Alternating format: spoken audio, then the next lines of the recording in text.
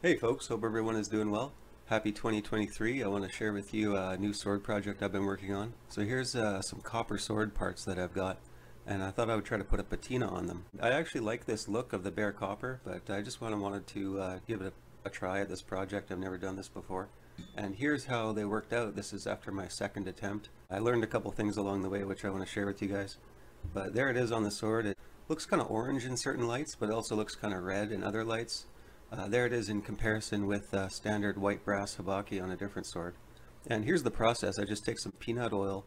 This is from my peanut butter. I get the natural stuff, so it's got a layer of oil on top. And I got a little sponge. And then I kind of apply it to the parts. And this is one thing I've learned is that at first I put too much oil and used too much heat and kind of got certain splotchy parts and whatever. But there it is in comparison to a seppa that hasn't been done. And it definitely has some character. The hamon on this is kind of fiery, so I thought that if I could match that theme, it would actually go pretty well.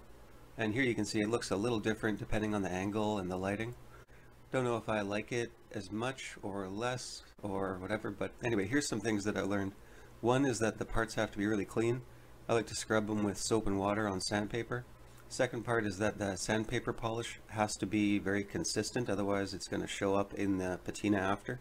The third is to use minimum oil. And the fourth is to use minimum heat, where like the edges of my seppa look a little bit more silvery because they got too much heat. But this is a pretty cool project. There's some samagawa that I'm throwing onto it. And I kind of like that. It's going to look pretty good when it's done. So there it is. It's got some pretty good glow to it. And I think it gives it some finished character. Thanks for watching and have a good day.